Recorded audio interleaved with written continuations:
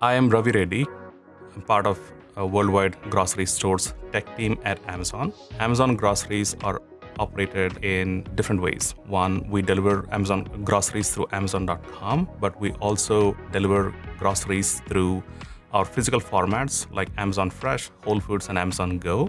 So we have recently migrated entire enterprise business intelligence tool that was used by all of our Whole Foods 500 stores to QuickSight.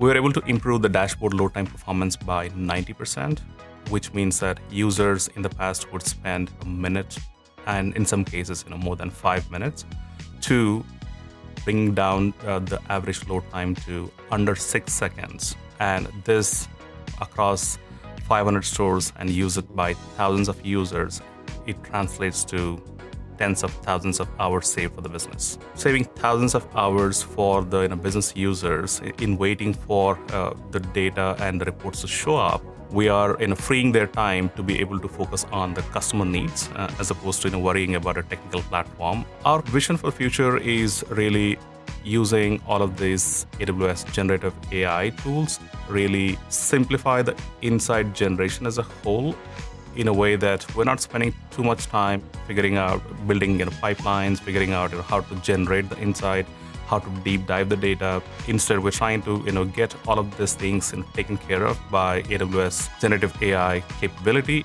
in a way that we are mainly focusing on what actions can we take quickly for us to improve the business.